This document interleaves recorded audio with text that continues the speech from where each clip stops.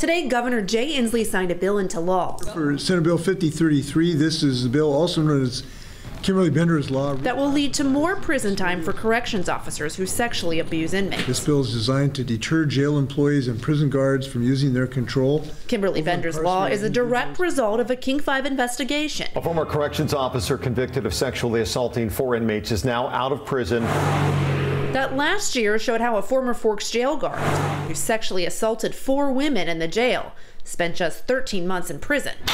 It happened because of a decades-old decision by the state legislature to set lighter penalties for corrections officers compared with civilians. I wouldn't have known about it without your coverage. Senator Mike Patton sponsored the new law, which makes the crime of custodial sexual misconduct more serious.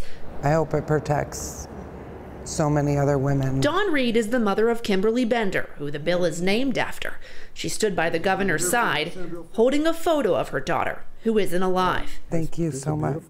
Kimberly, a 23-year-old Quileute tribal member, died by suicide in her Forks jail cell after reporting her jail guard, John Gray, sexually harassed her. This is like a dream for my daughter, for justice for her. It's not just Kimberly's mother feeling a weight off her shoulders today. It's very relieving now that it's a law. Morgan Lee of Elma is one of 4 women John Gray sexually assaulted. It happened in this van.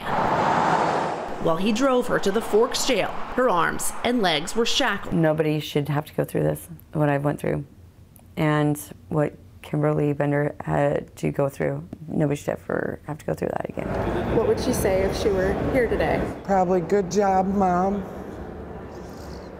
Don't give up. In Olympia, Taylor Muir-Fundereski, King 5 News.